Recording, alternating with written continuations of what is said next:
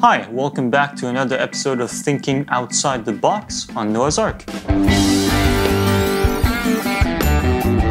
Today we're going to talk about how to create tape delay effects using a semi-professional reel-to-reel tape machine. So let's first talk about the history of tape delay.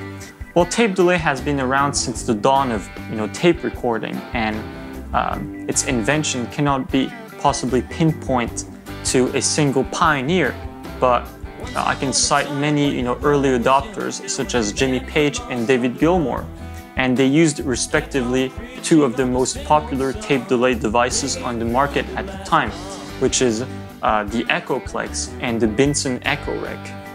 So although the Echoplex was also famous for its capabilities of boosting the signal and adding warmth to a guitar tone, and a lot of guitarists use that without the tape delay functionality. But aside from that, the Echoplex works as a single tape loop that rotates inside the device, and it has a record head and a play head placed around that loop.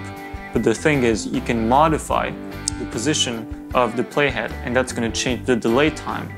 But on the other hand, the Binson Echo Rec was a little different in the sense that it had a tape around this metal drum that rotates, and around that you have 4 different play heads placed around, and that allowed you to create some intricate rhythmic patterns of echoes using the device, but you could only change the speed of the drum, so changing the delay time of all the play heads at the same time. So those are the two most famous tape delays, along with a third one called the roll and space echo. So how do you create tape delay with a reel-to-reel tape recorder? Well, you're going to have to think about 2 different variables first when calculating the delay time. Well, first we have to think about the distance between the record head and the play head. And second variable is going to be the tape speed. So this machine has 7.5 inches per second and 15 inches per second. So these 2 variables with simple math is going to determine the delay time we're going to have. How do you calculate the delay time? Well, you just need to divide the distance between the play head and the record head and divide that by the tape speed. So for example, if you have a distance of 7.5 inches between the 2 heads and the tape speed is set at 7.5 inches per second, well, you're going to divide 7.5 by 7.5, and that's going to give you a delay time of 1 second.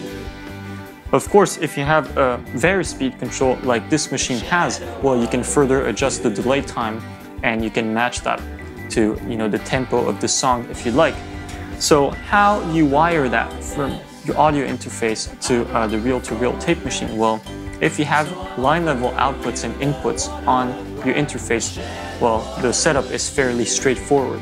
You're going to take the line outputs from the audio interface and put that in the reel-to-reel tape machine. Fortunately, this one has XLR line level inputs and XLR line level outputs.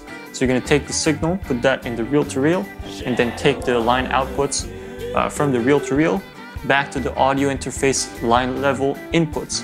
And then that's how the cycle works. So let's try some tape delay effects using this reel-to-reel.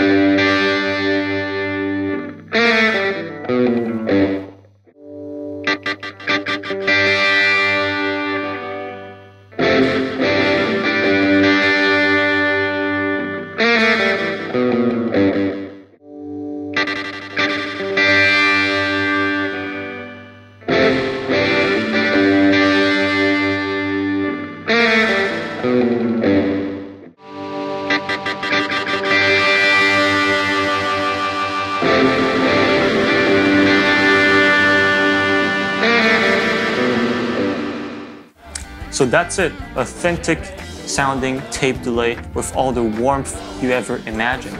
So please subscribe and like this video if you enjoyed this episode, and I'll see you soon.